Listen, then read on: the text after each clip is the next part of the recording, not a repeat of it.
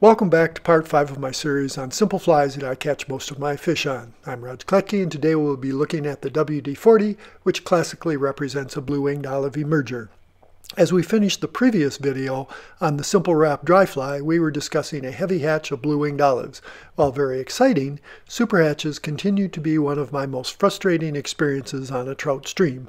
My simple wrap dry fly is competing with numerous naturals on the surface, and often not that successfully. While much of this applies to other super hatches also, for me this has been most commonly a blue-winged olive emergence. During these heavy hatches, I've learned that fishing different waters may require different flies, different trout may key on different triggers, and while the various types of blue-winged olives are very similar, we can't always fish all blue-winged olives on all waters exactly the same.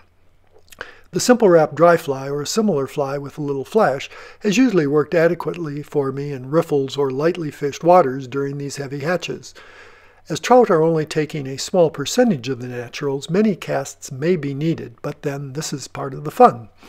However, the simple wrap dry fly hasn't been adequate at all times, especially on quiet waters and heavily fished waters. On quiet waters, blue-winged olives, especially the smallest types, have a fairly prolonged subsurface or in-the-surface emerger stage, and some trout, especially on heavily fished waters, seem to be surface shy. That's when the WD-40s have been helpful. The WD-40 is another simple fly to tie, represents a blue-winged olive emerger, and should be in your fly box for these occasions. So let's tie one. Then we'll discuss how to fish it and when it may be helpful. Incidentally, many of the steps in tying are shown only as still photos, which allow pointing out certain features, but this assumes some fly tying experience. If you need help with any of these steps, don't understand thread kick or other terms I use, please review my series on beginning fly tying, rotary vise techniques, or some of the other series that have had more complete tying videos. Depending on the genus and species, blue-winged olives vary in size, but WD-40s seem to work best for the smaller blue-winged olives. This makes sense, as smaller organisms generally have more trouble breaking the surface tension on quiet water, so are more likely to become concentrated in the subsurface as emergers, stillborns, etc. I'll tie WD-40s in sizes 16 to 24, but I use mainly size 20 and smaller. I'm using a size 20 emerger hook with an oversized eye, and I'm using 8/0 olive thread to represent a blue-winged olive emerger. The hook is slightly slanted down at this stage to make it easier to tie the tail partially around the hook bend. I believe the WD-40 got its name from wood duck flank feathers used for the tail and wing case rather than the lubricant, but I have no idea where the 40 came from. This is fake wood duck, which is usually what I use. Many use mallard flank feathers or a miscellaneous feather like this for a tail. I do like soft feathers and some color variation. Don't use a stiff hackle feather. You do want the tail to sink. If you pull the fibers perpendicular to the stem before cutting them off, the fiber points will align. Putting a tail on such a small fly is the only difficult part of tying this fly. Again, good lighting and magnification help.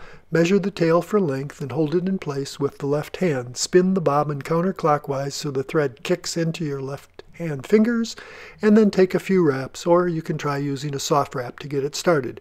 Try to keep the tail fibers on top as you wind the thread to the tail placement point, which is slightly down the bend of the hook. Then wind the thread uniformly forward a little over 2/3 of the way, keeping the front of the tail fibers on top as needed. This creates a thin, non-dubbed abdomen. Don't cut the excess front tail fibers off, but bend them back and wrap a few turns of thread around them to hold them in place. I usually straighten the hook shank at this point for easier tying. Put dubbing on your thread. I usually just dampen the thread with water and then use gray dubbing, as this most closely matches the blue-winged olives that I fish. I usually use a superfine dry fly dubbing, which I'm not showing, but if you want a little more flash, you can use your favorite dubbing with a little or a lot of flash. I will occasionally tie a strand or two of flashaboo before the dubbing and bend it back towards the hook bend. but I rarely use any flash for a WD-40 for reasons of which I'll explain later. Dub a large thorax. This is supposed to represent the swollen thorax of an emerging blue wing olive just before the wings emerge, so don't worry if it looks way too large. Likely this is a trigger point. Fold the front tail fibers over the top of the dubbing and put a few thread wraps just behind the hook eye to hold the fibers in place. This creates a dorsal wing case. Pull the fibers back, take a few wraps in front of the fibers to lock them in place, then clip off the excess, wrap a small head, and whip finish.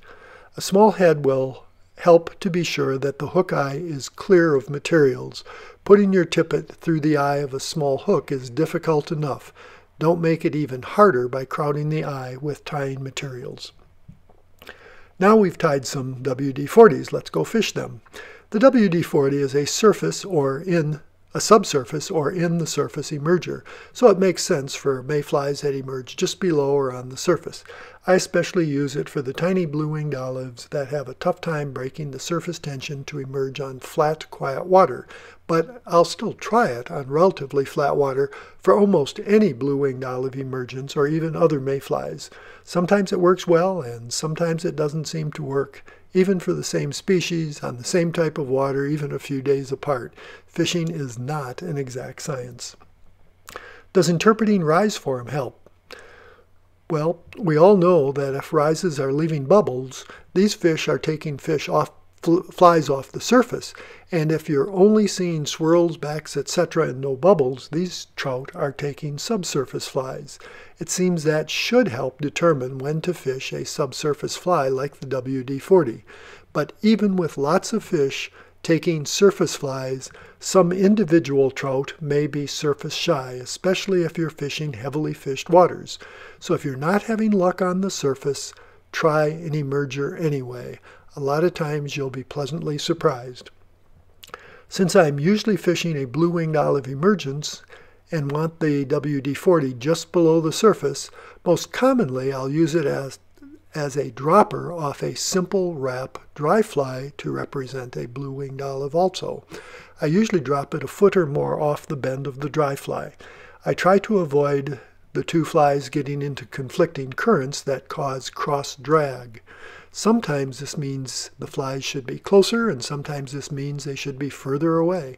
I still want them close enough that the dry fly functions well as an indicator.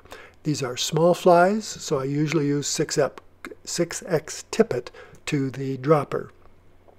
I then fish the two together as I did the simple wrap dry fly in previous videos, fishing quartering downstream or downstream and across with a reach cast to keep it dead drifted without lining the fish on quiet water and quartering upstream on riffles. If you want to review these casts, please see my series on fly fishing hatches part 3, where I show these casts for fishing the trico spinner fall. They are the same casts. I can avoid cross currents best when I have only one fly on, so if one fly is working significantly better, I'll remove the non-productive fly. Of course, you have to pay very close attention if you're fishing the subsurface emerger only. This is not as hard as it sounds when fishing relatively close on flat, quiet water, so be sure to try it. But what if you're not catching fish during this hatch? First, you should be sure that you're fishing the correct organism, have the correct size, correct stage, and have the correct tippet size and length. This problem is covered much more thoroughly in my series on fly fishing hatches, so you may want to review that series also. But sometimes, far too often in fact, I find think I'm doing everything right, but still not catching fish. Even with my fishing partner's help, we can't figure it out. I usually have to console myself that many naturals are being ignored also, so it shouldn't be a surprise that my flies are being ignored. Authors of trout fishing books write about putting super triggers in your flies, something that will trigger the trout to take your fly rather than the numerous naturals that are being ignored. I think this is a great idea, but so far I haven't figured out these super triggers. I haven't found anything that consistently works for me, so usually I just keep casting away. Some suggest a slightly larger fly. I've usually done better by going slightly smaller, even smaller than the naturals. Some suggest slight movement, again emphasizing the slight. This seems to work for me with midges, but it hasn't helped me appreciably with mayflies. Some suggest a little sparkle in the flies. I think this may help sometimes, so as discussed when we were tying the WD-40, I will put a little sparkle on some of my WD-40s and other flies, but sparkle seems to work best when there is sunshine, which causes the sparkle material, well, to sparkle. The best blue wing olive super hatches I've seen have occurred on overcast to rainy days. I don't really believe that much in the old dictum of a bright fly on a bright day and a dull fly on a dull day, but so far sparkle hasn't helped me much during a blue wing olive super hatch. I haven't given up on sparkle though, but I'm still looking for even a better solution. Any ideas out there? Do I only fish the WD-40 during hatches, or do I fish the WD-40 during non-hatch times in a searching mode?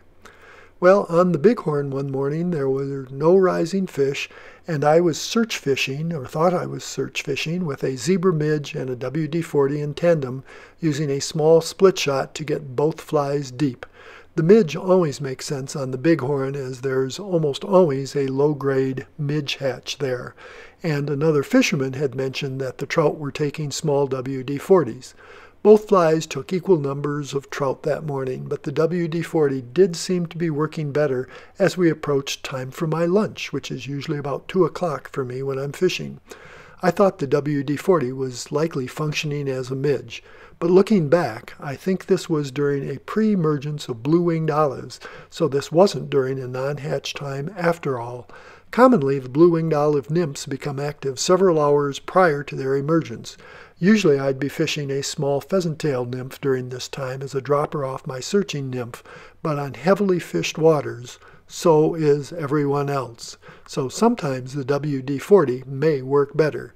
And yes, there was a blue-winged olive emergence shortly after my lunch break, but still, don't overinterpret a single day's experience. Well, are you tired of tying all these small flies? They are extremely important, and I do catch most of my trout on small flies. But let's take a brief break from small flies and hatches and tie an extremely simple fly for search fishing. I'm Raj Kletke, and I'll see you soon.